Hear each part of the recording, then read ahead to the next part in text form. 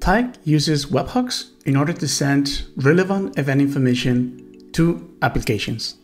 For example, in this case, I have set a rate limit for a user, and if that user hits 5 times a request in less than 10 seconds, an event is going to be triggered. So if I click 5 times, I'm going to see how an event pops up on the Webhook endpoint. Here, the event is going to be named rate limiting exceeds, and I need to know who exactly is reaching that limit with the key of the user. So let's go to the dashboard and see how it's done.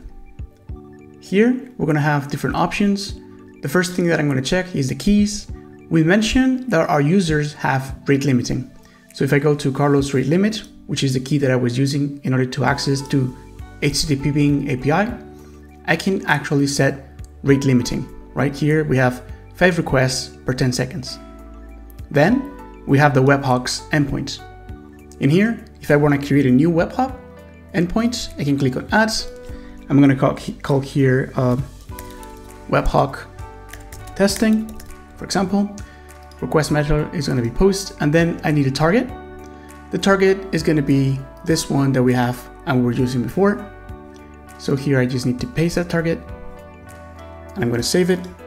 Of course, we would like those webhooks events to be sent to, or to be sent if the rate limiter are exceed in this API. So if I click on this API and go to the advanced options, in here, I'm going to have what we call webhooks. And I'm going to be able to select an API event. We were talking about rate limiting, but there's all the things that you can select. So for now, let's hit rate limiting. And then the Webhook testing that we just created. And I'm going to click add. And I'm going to update it.